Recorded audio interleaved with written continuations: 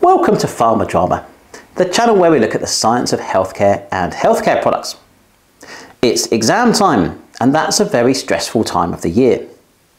You're probably revising super hard, but what you really want to know is how should you answer questions in the exam to get the most marks? Students ask me all the time, why didn't I get 100% in your paper, sir? And the answer, usually, is you didn't actually answer the question.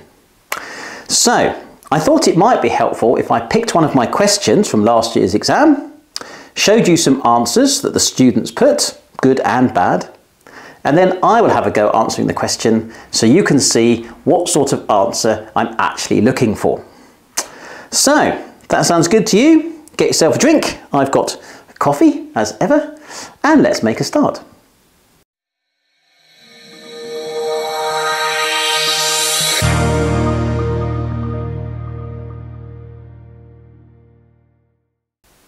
When you first look at the exam paper, it's really important to take a moment just to read the questions. That will help calm your nerves, and then you'll know what topics are coming up. Once you've done that, look at the weighting for each question and work out how many minutes you should be spending answering the question. For the question that I'm going to look at today, which is why does making the salt form of a drug improve solubility? The question was worth 10% on a 1 hour paper. 10% of 60 minutes is 6 minutes. So what that means is my expectation of the student answering that question is that they spend 6 minutes thinking how to answer the question and writing something down. So therefore, I'm not looking for a lot of words, am I? You can't write that much in 6 minutes. But it's really important to think about what you are actually writing, because if you don't have many words, you need to make each word count. So, in order to answer that question, why does making the salt form of a drug improve solubility, you need to know a little bit about what is a salt, what happens when you dissolve a salt in water, and why does it change solubility. Those are three key things, aren't they? So, let's look at some of the answers the students wrote in last year's exam, starting with this one. The solubility of a drug will affect its pharmacokinetic properties, chemical stability, and the choice of dosage form, which is an important part of drug evaluation. Salt formation can ionize drugs, increase the polarity of drugs, increase solubility, and improve the water solubility of drugs through salt formation. Now, do you think that answer got a lot of marks? No. Why? Because it hasn't actually answered the question, has it? The student's written quite a large paragraph with a lot of information in, but not a lot of it is actually answering the question. We don't need to know about the change in pharmacokinetic properties or chemical stability or anything like that, do we? The question is asking, why has the solubility changed upon making a salt? And all that question says is making a salt improves the water solubility of drugs through salt formation. The question told you that.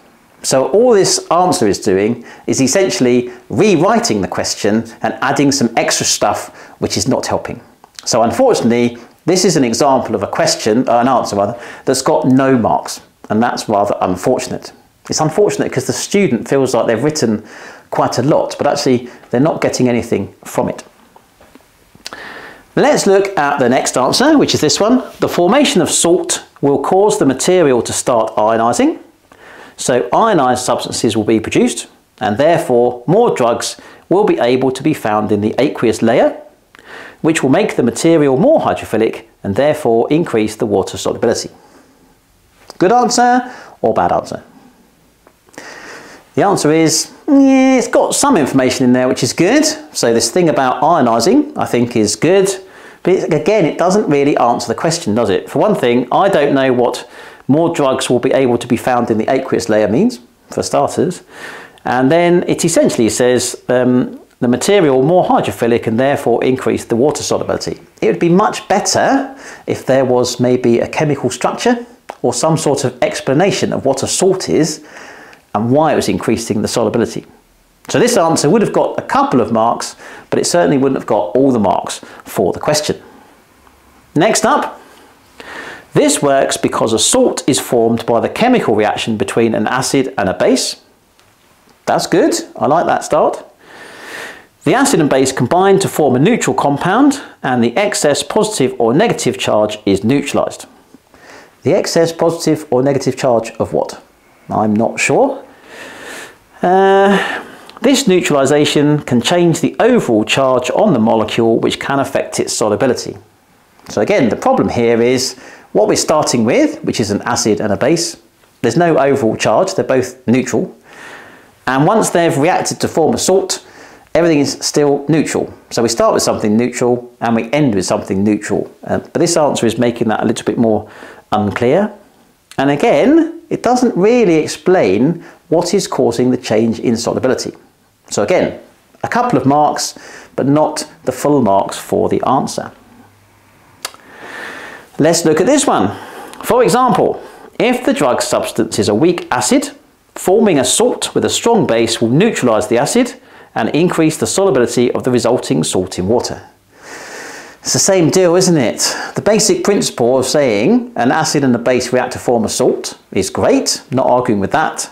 And then the last part of that answer says, and increase the solubility of the resulting salt. It's rewriting the question, but not answering the question. So again, the student feels like they've written something which is going to attract marks, but it's not going to get marks because it's not actually answering the question, is it? Let's look at this one, which is a much better answer. When salt is dissolved, it is generally accompanied by the formation of conjugated acid, which will produce protons in water, produce free base, change pH, pH of the solution will change. That's the same thing really, isn't it? And pH affects the ionization of the substance. As a result, the solubility increases. That's a much better answer. It's hitting a number of the key points, isn't it? One of which is that the salt of a basic drug will contain a conjugated acid. Very good. That produces protons in water. That will change pH, and it's the pH change which causes the increase in solubility. So that's a pretty good answer. It's just lacking maybe one or two chemical structures or formulae just to really demonstrate the student knows what they are talking about.